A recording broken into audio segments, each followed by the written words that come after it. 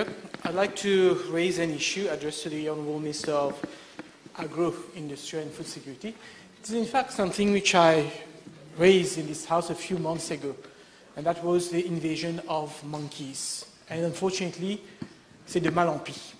Unfortunately, the situation is deteriorating, especially in Port-Louis, at the bottom of the mountain near Valley-Peters area, but also where I live in Beaubassin, next to Balfour. And with the summer coming in and the blossoming of mango trees and fruits, the situation is going to be even more difficult.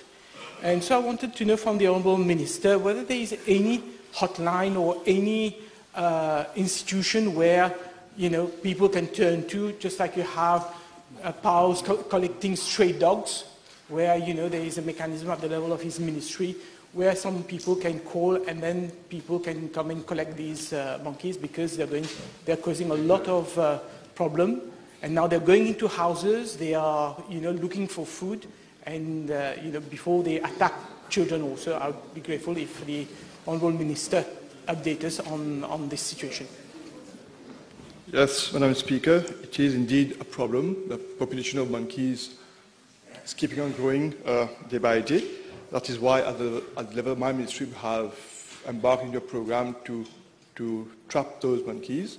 So we have been placing traps in different areas, and there is also, I must say, a unit at the level of my ministry, which is the Animal Welfare Unit, where you can call them to seek their intervention, and also the National Parks and Conservation Service also do provide some services in case there are monkeys causing some problems in certain areas. So we are addressing the problem, and hopefully we'll be able to kind of reduce that kind of inconveniences in those areas which are being affected.